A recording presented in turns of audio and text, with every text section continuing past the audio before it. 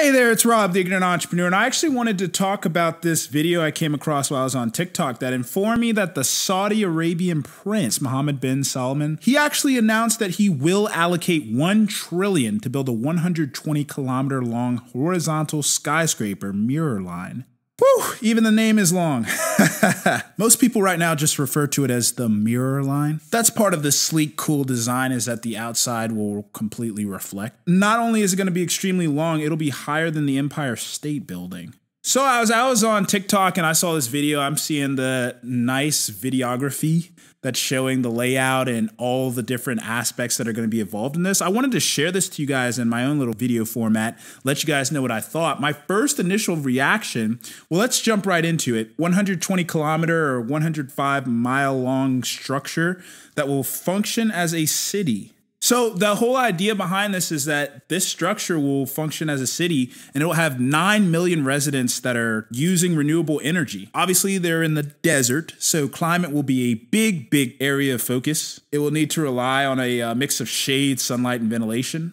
So the Saudi leadership, they're trying to reshape the Northwest, and you got to give it to them. All that oil money, glad to see that it's going to good use. If this isn't just for show, and I'll get into that here shortly. So the design concepts that they revealed, it did really look futuristic. And of course, the whole concept behind a walled city, I'm not even sure if I've seen that in a show or movie before. My initial reactions to it was kind of scared. I was kind of like threatened by it almost. It almost looked dystopian to me. Just some of the shots that I'm looking at, you know, keeping people in some sort of structure like this, almost a cage or prison, because I'm not sure what the infrastructure outside of this looks like, but let's say you want to get some breath of fresh air outside of the city. You walk out and you're in the desert. I'm not really thinking of it like a prison, maybe like if you're in a mall 24/7 and kind of just look around you and not feel entrapped. I mean, this is going to be a large structure, so it might not feel that way. But if we go into the details here, it will be roughly 200 meters wide or 220 yards. And rise 500 meters above the sea level, which is higher than the Empire State Building, like I said. And here's the real thing behind this, is that residents will be able to run errands within a 5-minute walk. There will be no cars or roads. That, to me, is the most revolutionary part of all. Instead, there will be a high-speed rail that will carry people end to end in 20 minutes. Now, this isn't an idea. Construction has already begun. And Saudi projections call for 1.5 million to live in the line by 2030. This unconventional megacity is part of the government's ambitious Neom development project, which released conceptual videos, like I said, showing the city's high walls enclosing trees, gardens, and other plant life, nestling communities among work and recreational structures. I'm actually going to have some of the clips, as you can see here in the video. It's not just this human structure abomination. You know, they're planning to include plant life and hopefully sort of integrate nature with tech, as we often imagine the future will be like, unless you know the ones where it's like no plant life at all. And the vision for it is enhanced human livability. Now, who's to say? Because like I said, my first feeling was like threatened. I felt threatened by it.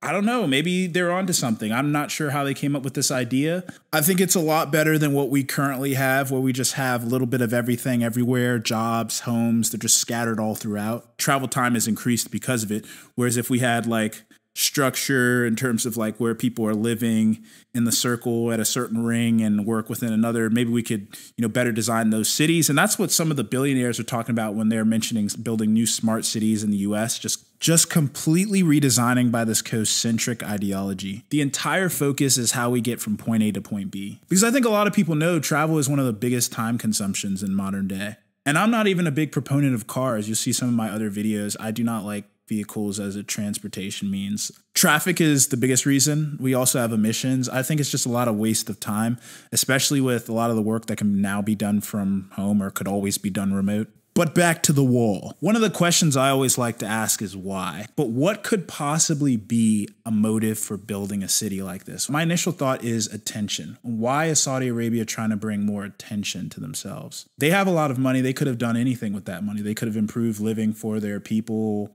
in a number of different ways. But it seems like the Middle East is always trying to build the largest buildings in the world. They already have expressed that they have a fascination with architecture. But again, like with the case of the Burj Khalifa, it's not really serving a purpose outside of it just being the tallest building in the world. So I'm looking at this. The positives that they're putting out, they're clear. I can't really think of too many negatives other than just seeking attention. This could change the way that we think about design. I don't recall too many different projects that countries have undergone that have been revolutionary like this. Now, I've been to the Middle East. I've been to Bahrain and Dubai. Bahrain is really close to Saudi Arabia, but I've never had cause to ever visit Saudi Arabia. And that might be one of the big motivating factors. Like I said, attention, trying to rebuild the image of the Middle East and attracting people to want to go visit beyond just the Burj Khalifa and Dubai Mall and some of the other cool structures that they're trying to build in places like Abu Dhabi. Thinking about the economics of how things are going to move around in the city in terms of like businesses, jobs, everything like that. They're all going to be existing within this place. It's going to have everything, jobs, I guess churches, anything people want to set up. Now, they will have a pier, as you can see in this picture. They will have places for ships to dock. So at least to start with, they're not going to be self-sustaining completely. And you'd still want trade and free e-commerce, of course. I do want to note that most critics are expecting this to take 50 years to build, although the Prince wants it to be completed by 2030, which would only be 8 years from now. Architects will take the curvature of the earth into account when designing the building. And some of the other perks that I did not mention was that it would have a separate underground high-speed train line, a stadium at a height of 304 meters, and like I said, the pier for ships. I think that their thought and some of the supporters are interested in the zero emissions and smaller footprint than conventional cities that this one will have. I think that it's cool that it's going to be built in the desert. Onlookers might look at it as a mirage. I don't imagine there'd be too much to disturb there. There were some critics that said that it could interrupt animal flight patterns, but otherwise taking use of an area that would not have been used otherwise. And yeah, I mean, this is groundbreaking. This is some of the things that I get most excited for, where people are going against tradition. And I'm interested to see, maybe they're onto something, like I said here, and we'll start to see this grow in other cities and other countries. Let me know what you guys think in the comment section below. This is a whopper. There's a lot going on here. I'm sure a lot hasn't been figured out, but I mean, sky's the limit in terms of how you could design within this line, as you can see in some of these pictures. Again, let me know what you think, please. This is very exciting. Don't forget to like and subscribe. This has been The Ignorant Entrepreneur. I'm out.